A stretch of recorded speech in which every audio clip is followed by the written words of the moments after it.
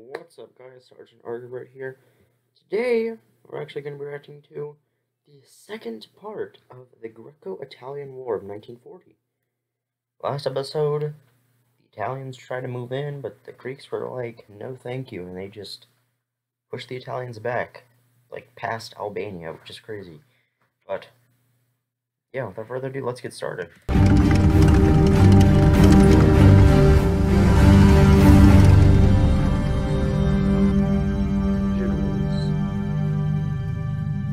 As we last saw, the Italians had invaded Greece, trying to exert their dominance over the Mediterranean Sea, stating that it was their Roman legacy.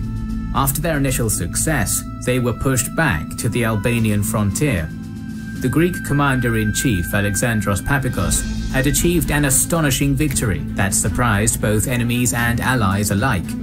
Welcome to our second video in our series on the Battle of Greece. If you're interested in the history of this era, don't forget to check out our second channel, The Cold War. The link is in the top right corner. Thanks to Magellan TV for worth watching. Highly is the most varied history content available anywhere. Ain't like The fall of Korcha was a catastrophic defeat for the Italian army. Soon, General Ubaldo Soddu started creating a new defensive line to hold the Greek offensive until sufficient reinforcements arrived. Okay. These were inexperienced troops from North Africa, no match for the That's not a good idea. battle-hardened Greeks. Yeah. Papikos had originally divided his forces into 3 army corps for the offensive.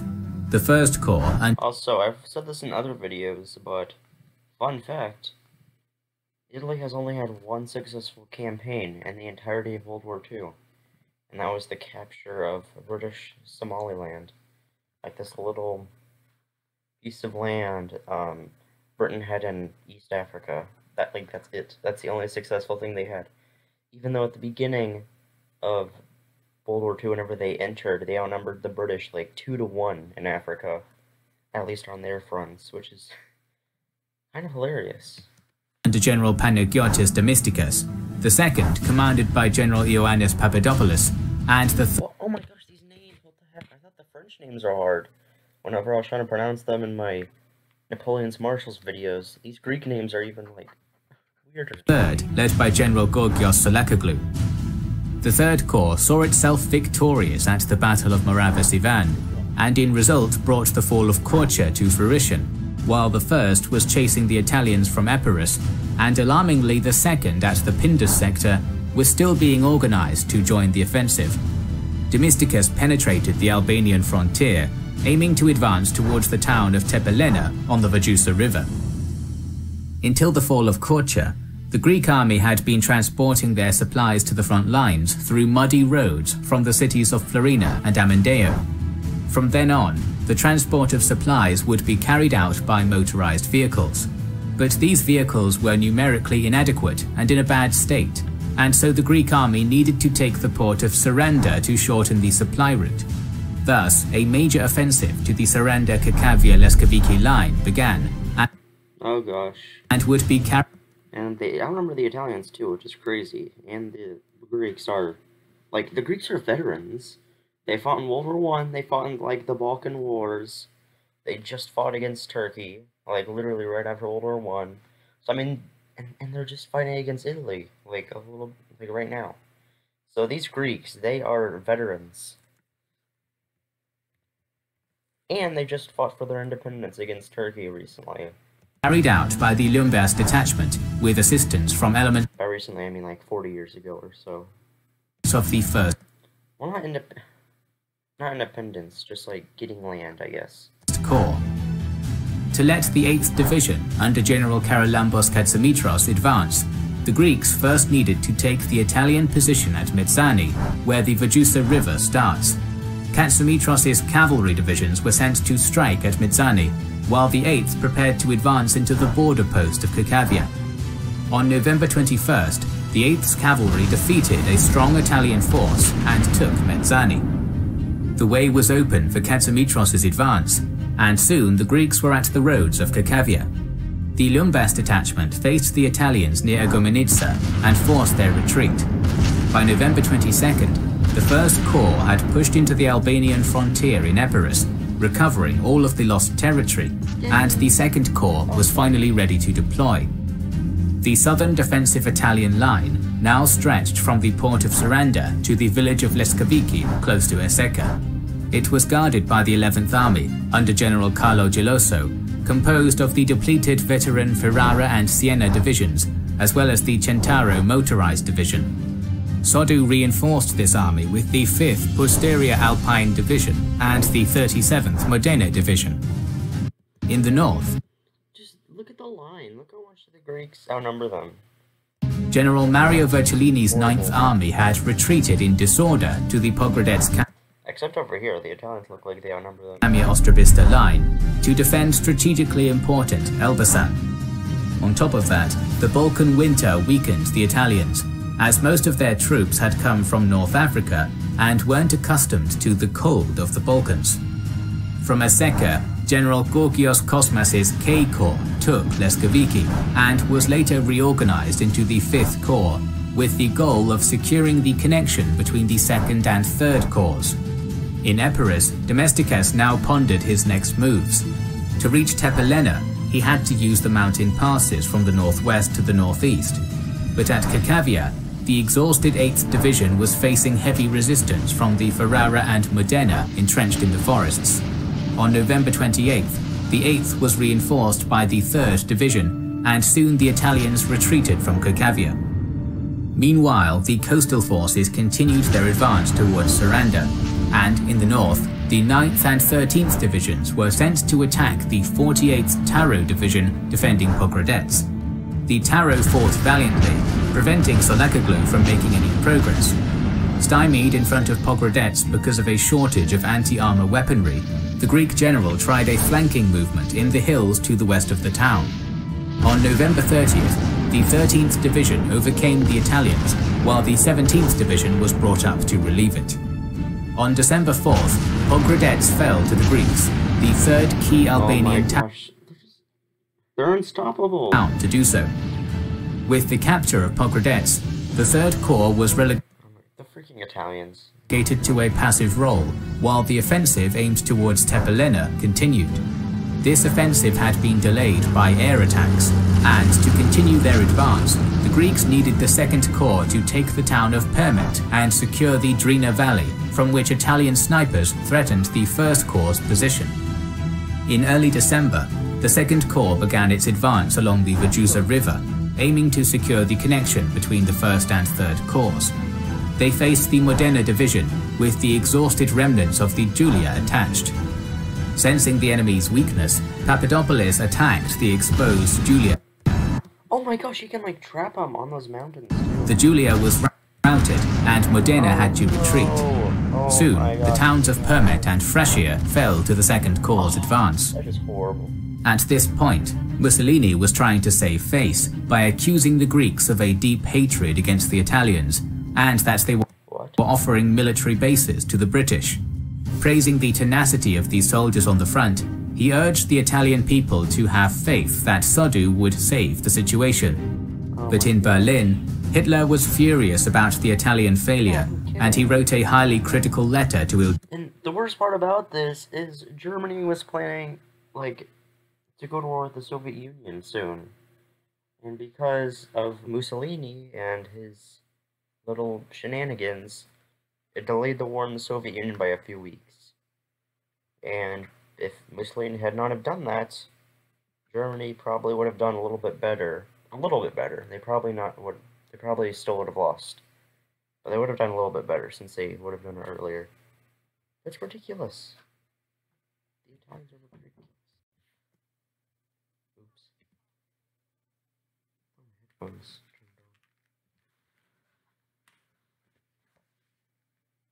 turned on. Oh yeah, for me at least, it's the first day of 2021, so Happy New Year's, by the way.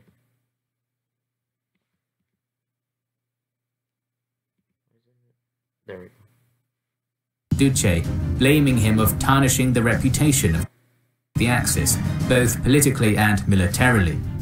The Führer was preparing his forces for an invasion of Greece.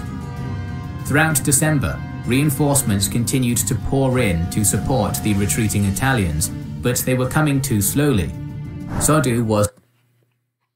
I wonder if Germany would have actually done better if it weren't for Italy. You know?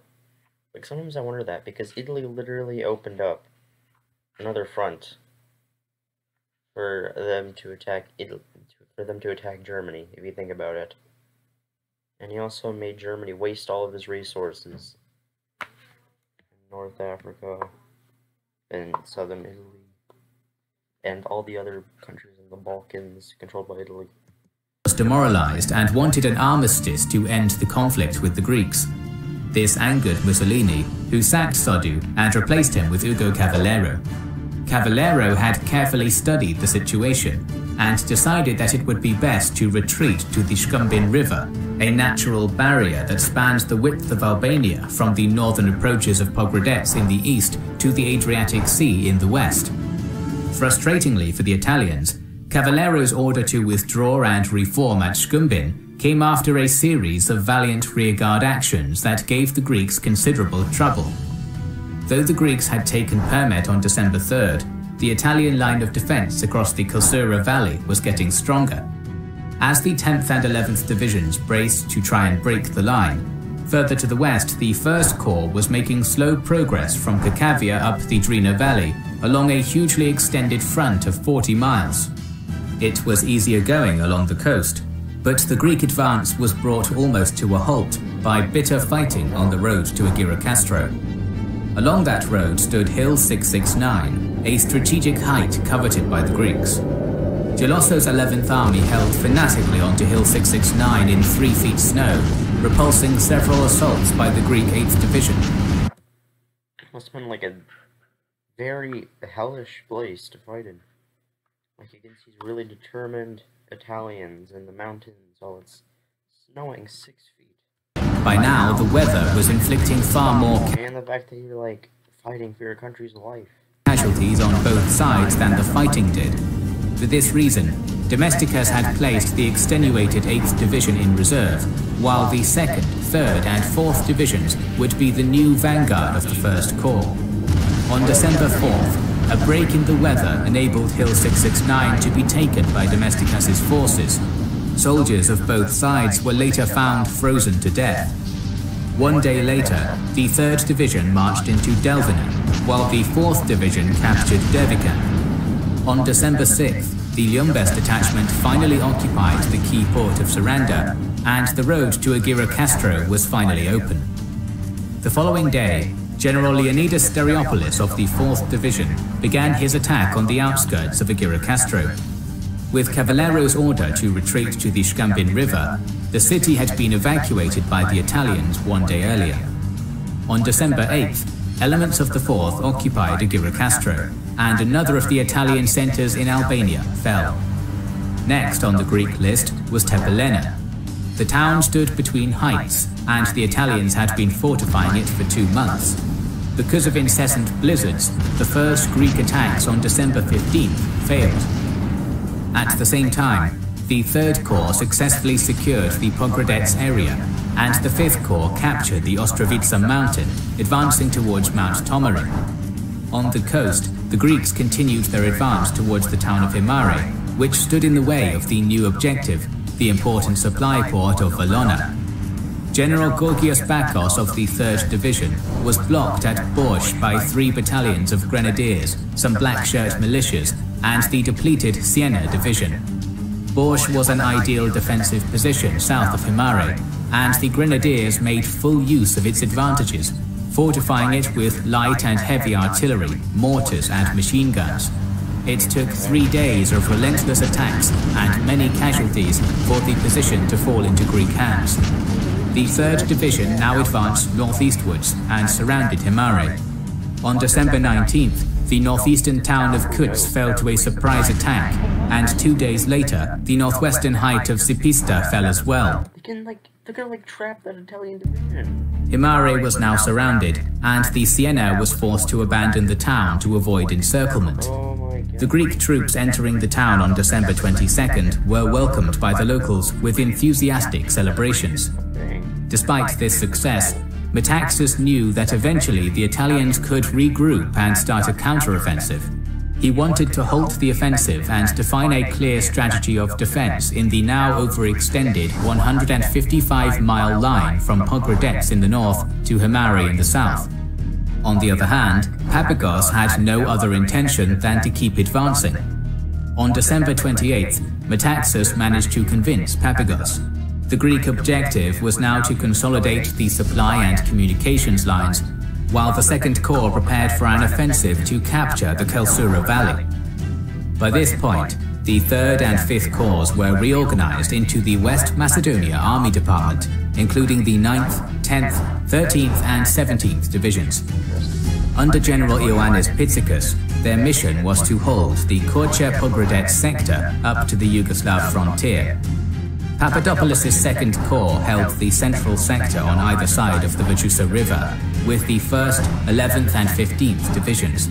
And on the left, comprising the Agira Castro sector as far as the coast, stood Demistokos' 1st Corps, with the 2nd, 3rd and 4th Divisions, along with the much-handled 8th Division, and with the 5th and 16th Divisions in reserve. The Greeks bolstered their position with around 280,000 men in total. Conversely, Cavallero concentrated most of his strength in the center, with Virgilino's 9th Army and Gelosso's 11th Army anchored on Mount Tomari, overlooking the Kelsura Valley and the Tomarica Valley, the obvious Greek routes for an advance on Tirana. Further on the Italian right was General Carlo Rossi's reformed 25th Corps, from the coast to the Tomarica Valley, with 6 divisions in defense of Valona. In total, there were around 100,000 men between the right and the center, with 60,000 more in reserve. On the left, General Gabriele Naschi's 26th Corps was in front of the West Macedonia Army Department, with around 100,000 more men. With a total of 260,000 men, the Italians had strength. Oh my gosh, the Greeks still, like, earlier, I think it said the Greeks number them 2-1. So the Italians definitely improved, but still this Greeks still outnumber them. That is crazy. Strengthened their position, and finally Cavallero had reached an. Yeah, it doesn't look like the Greeks are going to be able to do any offensives again, or at least not large offensives. Equilibrium. On January 5th, Cavallero launched a snap attack on the Greek lines on the coast.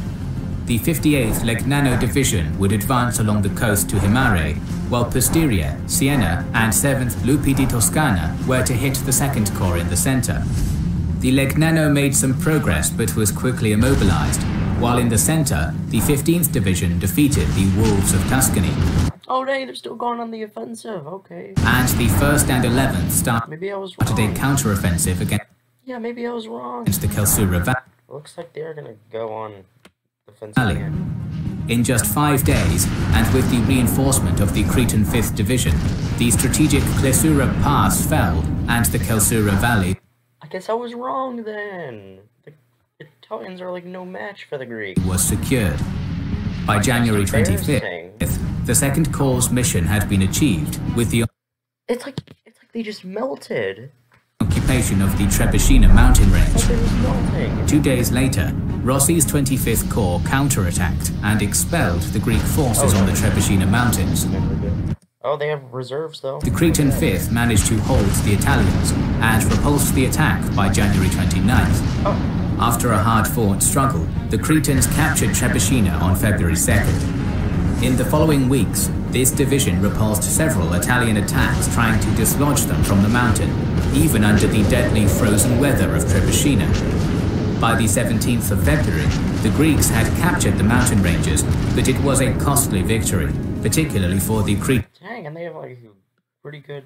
Looks like they're pretty well defended too. Division, which suffered 5,000 casualties. Wow.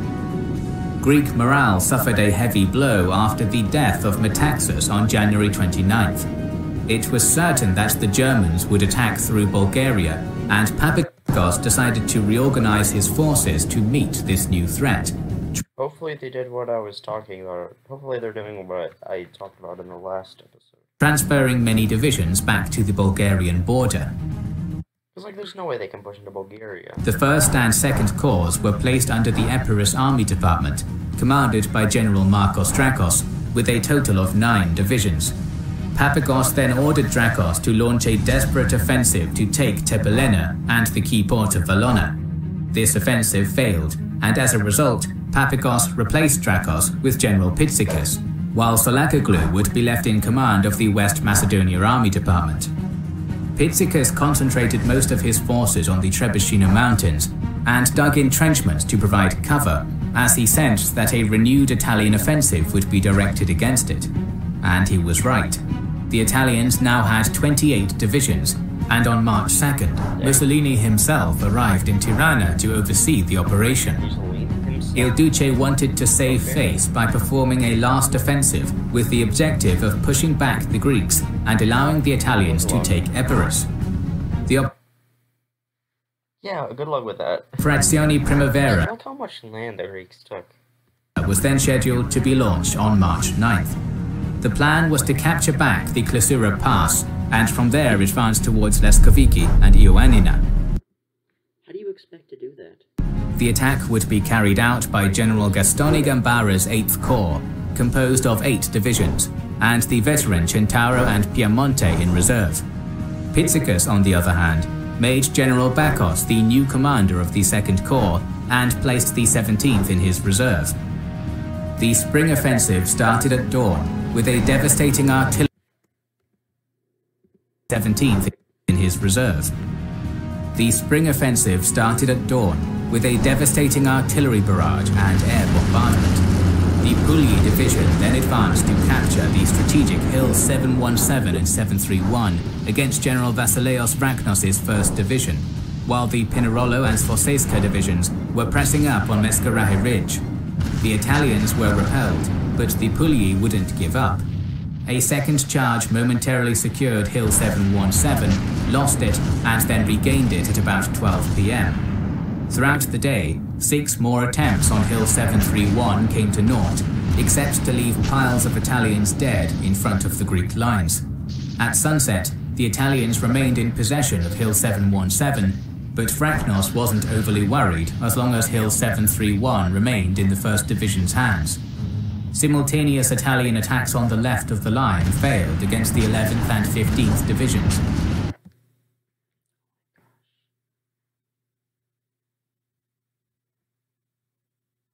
Just Italians, what are they? They can't. I don't even know what to say anymore, guys. I don't even know what to say anymore. Oh gosh dang it. How do we get here? What have we done? On the Italian right, there was similar ill luck, with the 8th Division stopping the advance towards Mescarahe. The next day broke with another artillery barrage and the Puglia trying once again to take Hill 731. Gambara saw himself Waste all their resources in perilously near to taking the hill, but was finally repelled. Even with all the artillery and their The 1st still held firm. The Cagliari Division came to assist the Puglia, trying to outflank the hill, but Vraknos placed units to protect his flanks, and the Cagliari was repelled as well. There's the 1 division held back. The fruitless attacks in the mud and rain continued on March 11th. They followed a predictable pattern. Cavallero seems to have no other ideas than to repeatedly feed his men into the Greek artillery and machine guns. The following day, the exhausted Puglia was replaced by... How about you look over here? You can like attack in multiple directions. I don't know, maybe you can do something there.